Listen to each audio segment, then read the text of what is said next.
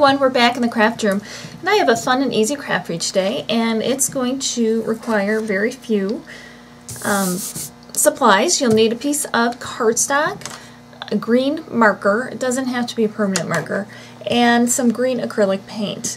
And I have a picture frame in my guest bathroom, and I always change the artwork or the picture for this season, and I never have anything for St. Patrick's Day. So I thought I would make some artwork this year so my Christmas picture doesn't have to be in there for St. Patrick's Day when we have people over for dinner. And that's what we're going to do right now. And we're going to use, it's a very easy technique, we're thumb printing. So if you have a thumb, you can do this. Dip your thumb into acrylic paint, and if you look at a shamrock, they kind of look like hearts.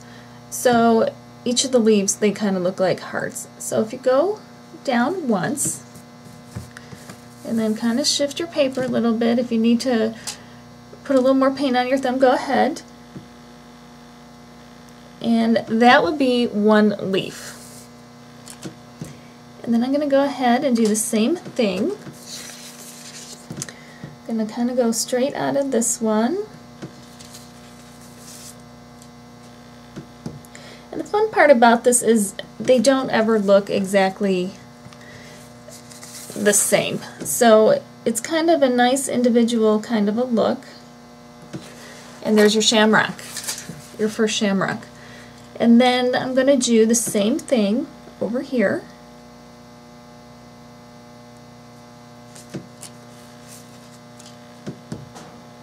You just want to be careful that you don't stick your hand into the last one you just did.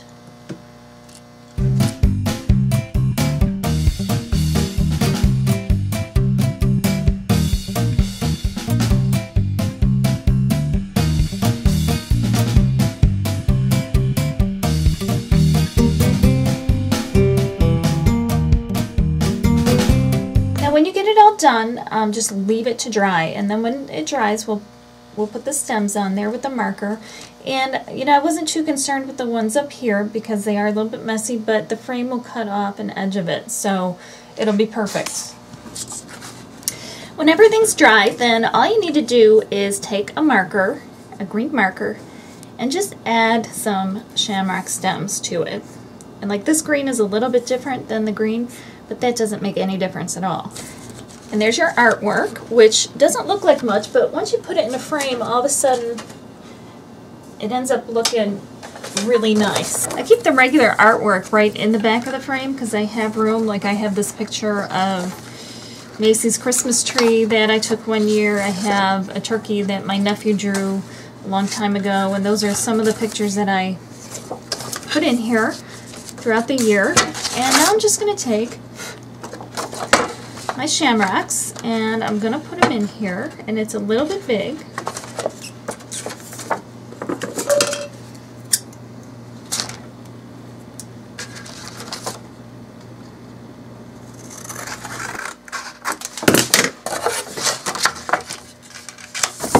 And there it is, and now I can just hang this right into the bathroom, and I'll have something that screams St. Patrick's Day.